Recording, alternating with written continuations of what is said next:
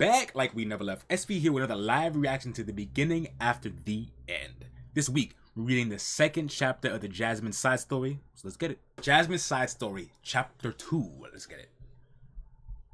Let's see. Ooh, my girl leveling up. You see her training. Young Jasmine with a sword.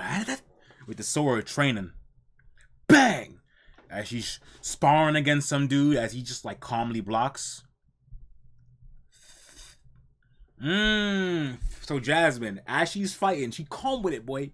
He blocks her strike with the sword, right? She lets go of the sword to then go back fist right at the man's face, but he whoop dodges that John. Catches the sword. Oh nah, she is cooking. Now her dropping the sword, backhanding to hit him, and then grabbing it again. Like nah, she going crazy. She cooking. But again, this guy he's training against, it seems like he's too buff, boy. He's just able to get his sword in the way before she gets stabbed, and Jack has to jump back. You expected to strike me. Don't get scared and back off when things don't go the way you predicted. Yes, sir. Okay, that man just really teasing her girl. And then we see right as he goes, pew, and they go off again. Continue to spar. Crack! God damn. And instantly, man's able to disarm Jasmine as she's looking stunned. Your movements are fluid, and you use your ambidextry well, but your weapon may be too heavy for your skill set. Interesting. Okay. So the man talking to her, letting him know what's cracking. But regardless, all of this, don't you think Jasmine will make a fine warrior, Lady Flamesworth? And we see Mom is speaking on now. Mom is watching. Especially once she's able to utilize mana, you see, again. So they don't know. They still don't know that she's a wind mage, bro. Yeah, the trainer seems like he's a nice guy, for sure. He seems like he's cool, but we gotta reserve judgment because we don't know his true nature, bro. You know what I'm saying? So Mom's like, yeah, she'll be lit once she utilizes her mana, but it's gonna be bad, boy. Attack. And you see, Pops pulls up, everyone just immediately just bow their head because Pop pulled up, like, yeah. Proceed immediately to mana trading with the crystals, just like we practiced. And you see, Jasmine nods her head, dips off. They open the door, send Jasmine, send her through. They get into a room now, and we see like 4 chests on this like dresser, and they guide Jasmine to the dresser. You know what I'm saying? To the chests. Okay, so they open. Boop. One chest opens up, and we see a mana stone in there. Now remember, Jasmine, as Jasmine sits cross-legged, mana stone in her hands, ready to begin this training. The level 3 training crystal doesn't have as strong as an attraction towards the mana inside your body. You'll have to work harder to move your own particles toward the crystal. And as he's saying that, she ain't even listening to old boy. Eyes closed, Jasmine focused. As she starts this mana training, we see starts swirling around the crystal. Especially since we know she's going to use daggers, the trainer knows the sword is too heavy for her. Right, that's true. It's big insight for sure. Like, the trainer seems like he's a good guy for sure, and he definitely seems like he had Jasmine's like well-being in like, you know, in mind for sure, you know. And as she's doing it, goes, that's it. And we see a sick panel, bro, of, I assume this is when Jasmine's core awakens, and we see a bright light inside of her chest, and then we see a bunch of different color strands: blue, teal, purple, orange, red, black. All these different strands getting from the core from our core through her arms all the way down to her fingertips. Focus on the feeling. Focus on the feeling of pushing, of gathering, of the mana inside you moving. Oh, this isn't her awakened yet? Oh, okay, bye. And it's yours to control, Jasmine. Push it towards your hands and into the crystal. And we see, as this happens, The mana moves. Pink! Inside of the crystal and it starts sparkling with this blue radiant energy. Father! Mother! Did you see that? I cleared another crystal! Good job. Another half a year faster than predicted as well. That's crazy, bro. Yo, Jasmine really is a prodigy, bro. And then it feels like to me that they're really gonna just drop Jasmine, bro, when they find out she's not a flame like she doesn't use fire magic. You know what I'm saying? They're gonna just drop her despite her being a prodigy. It's crazy to me, bro. It's wild.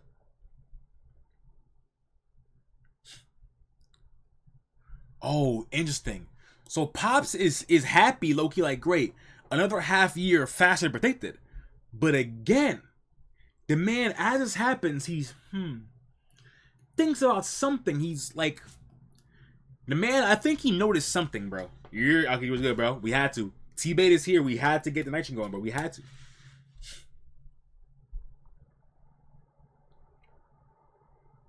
Oh, shit. Here it comes, bro. So the Pops goes, do you have any elemental crystals available? You see, and this might be where it is, bro. This might be a turning point. Because again, the previous panel, he looks like he noticed something, right? When this happened. He's expecting too much and it's a burden?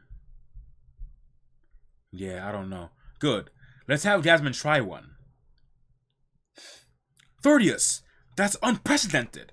And even the trainer's like, sir, Jasmine still has 2 more basic mana crystals to clear before she begins the elemental. You know what else is unprecedented? And the man, yo, Pops don't like people talking back to him, bro. He said, bro, you know what else is unprecedented, boy? The level of talent Jasmine has at her age. Now, go get the fire crystals. Fire crystals to be exact, boy. An awakened fire crystal from our youngest before an annual dinner party would further solidify the Flamesworth house. That's crazy, bro. It's not gonna happen, though. It's not gonna happen, boy. It ain't gonna happen. Your expectations are becoming unreasonable. I simply have faith in my daughter's powers. Extend beyond the boundaries of her age. So we see moms and pops now beginning to butt heads as they argue about what Jasmine's best interest is, you know? And she's like, bro, what the? As she looks on, like, confused about what's going on, bro. So Moms turns around. Pops goes off. Even Azulia and Laurel and Laurel haven't started on elemental crystals. She puts her hand, the mom, on Jasmine's shoulder. And the other siblings didn't start until they were at least 12. Sen'Yer was able to activate the fire crystal on their first try. It took Rowan a few weeks and Cassian a few months. Father was livid. I can't fail him now. And we see Jasmine now thinking on to this about how long it took her like siblings to clear this, to like pass this crystal. And she's the one to feel her pops. Just crazy, boy. Jasmine. Activating an elemental crystal is very similar to the basic mana crystal. Cassian being the guild guy who passed arts. Oh. I low-key forgot about that. We met that guy before. Cassian. I low-key forgot about that. He passed arts. That's crazy. That's very interesting. I pre that Mabel, because I did not remember that at all. Yeah, we knew they were related, but like I didn't remember he was even a character, bro, that we met. You know what I'm saying? However, elemental crystals are made of condensed ambient mana belonging to representative elements. While we use basic crystals to guide young mages to connect with the mana in the air, we use elemental crystals to test the affinity of mages when they're close to awakening. Okay. Bro, that shit. I don't want to talk about that, bro.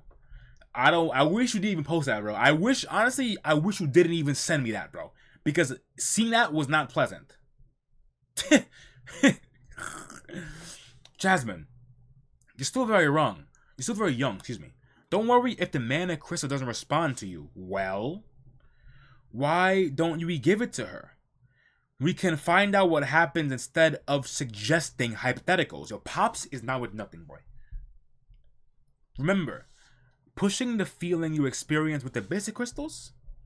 This is similar, except we don't want to push everything. This crystal doesn't want all the mana. It only wants a specific kind. Can you feel which kind that is, Jasmine? As she again holds this crystal in her hands, as this just starts to, power up a little bit. See Pops, Trainer, both looking on. Mother as well, looking on, as wind starts to swirl around Jasmine as she sits here and meditates. And you see, dull. Oh shit! So the crystal immediately, after like a minute, goes dark, bro. Dull. Shine is gone.